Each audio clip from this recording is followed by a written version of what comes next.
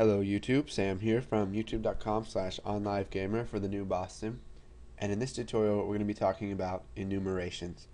Now, if you remember from all of the previous tutorials, we've been using variables. Now these pretty much have no limit except for integer has a limit of I think 4 billion something, so there is a limit there, but you can pretty much put whatever you want into it. Now let's say you want to limit a user so that they can only put a certain value in. So let's say if you want them to tell you how many doors their car has, you wouldn't want them to be able to put 523 because that's impossible.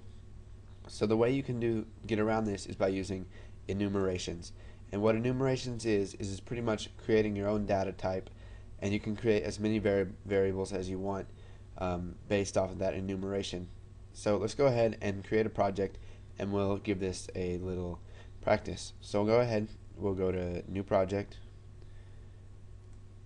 we'll select Windows Forms application, and we'll call it enumerations, and we'll go ahead and click OK. Now we'll wait for this to load. Okay, so now let's go ahead and we will come over here to our toolbox. We'll add a button, and we will just set the text to enumeration, and we'll go ahead and set the name to button enumeration.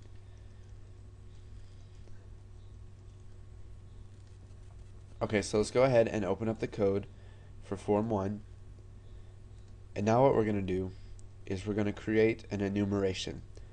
Now to do this, we're going to declare like we would a method or a function by starting off with the keyword public or private. So in this case we'll do private. So private, and then we're going to use the keyword enum for enumeration. And now we have to create a name for it. So let's just call it day action. And you see it gets that light blue color. And day action, we're going to be using that in the upcoming tutorials. We're going to be learning several different things, and we're going to use them all in one application. So private enum day action, and then we'll type as integer.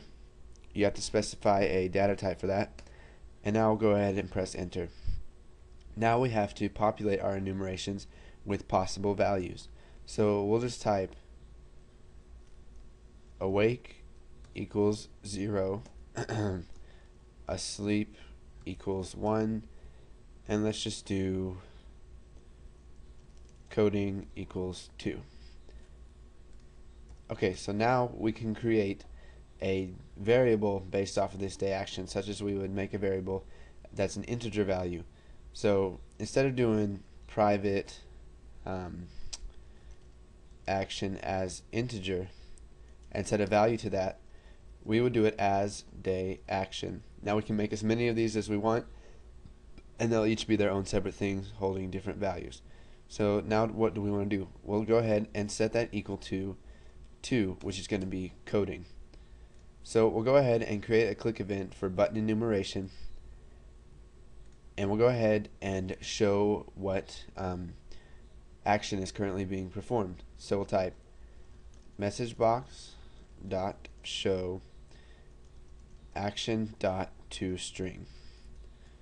So if we go ahead and run this, we're going to get form 1 right here, and when we click enumeration, it says coding. Now we can set day action to different values as well. So if we'll give this a little bit of time to load. So we'll set it equal to 1, and it should give us asleep. So if we go ahead and run this and click enumeration, we get asleep. Now you don't have to set it to an integer value, or let's say you create an enumeration as a string or anything else. So we have all of these names right here for the possible values. So instead of actually putting in the integer, which we may not know what it equals, so if we put in 0, what if we don't know that means awake?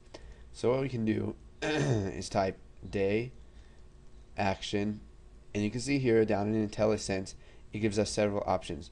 So we can do day action dot, we can do asleep, awake, and coding. So if we click awake, action is going to be equal to 0, and it's going to be equal to awake. So to set it equal to something that you want, that is the name in your enumeration, you type the name of your enumeration, dot, and then whatever name you have for that certain value. So if we go ahead and run this, we'll go ahead and click enumeration and we get awake. So go ahead and practice with enumerations. Make some that are other data types besides integer. They may be a little confusing at first. They were for me. It's kind of a little bit hard concept to grasp if you're a new programmer. So go ahead and practice with those, and we're going to be using it in the next upcoming tutorials. So just get used to them so you won't be confused in the next tutorial, and thanks for watching.